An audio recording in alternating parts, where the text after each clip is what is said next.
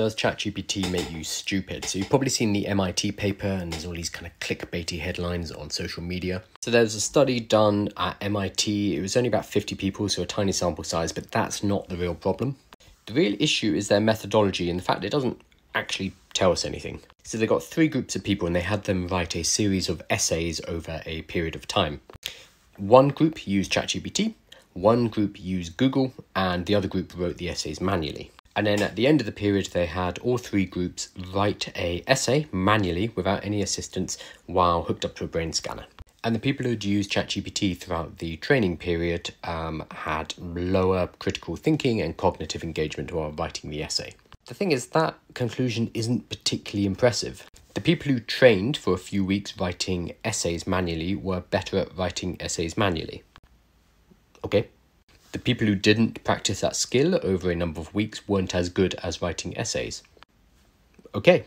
When you don't practice a skill, then you don't get as good at it. That's basically the main conclusion of this article, but that's been blown up into ChatGPT makes you dumb. The real question here, and one that isn't addressed in the paper, is what tasks should we be using AI on? If we want to get better at writing essays manually, like they did in this test, then we need to practice writing essays manually. And we shouldn't be using ChatGPT if we want to learn how to do that. This is not the question that the paper asked, but that's the one that we need to be asking ourselves. Because there's a difference in the importance and quality of tasks that we carry out. We have an important decision right now, each of us personally.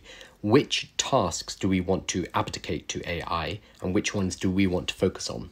We had this same dilemma when the internet appeared. Do we memorize information or do we just look it up using Google?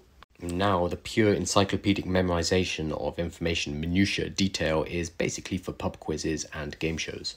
Because we've become a culture that uses search to find information. We're at a similar position right now with Gen AI. Here's my more optimistic take on it though.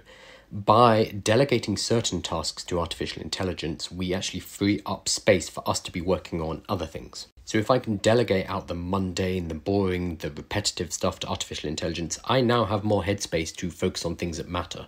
If, for me, learning to write essays is important, like in the MIT study, then I can spend my time focusing on that and I will get better at writing essays. If it is not important to me, then I won't.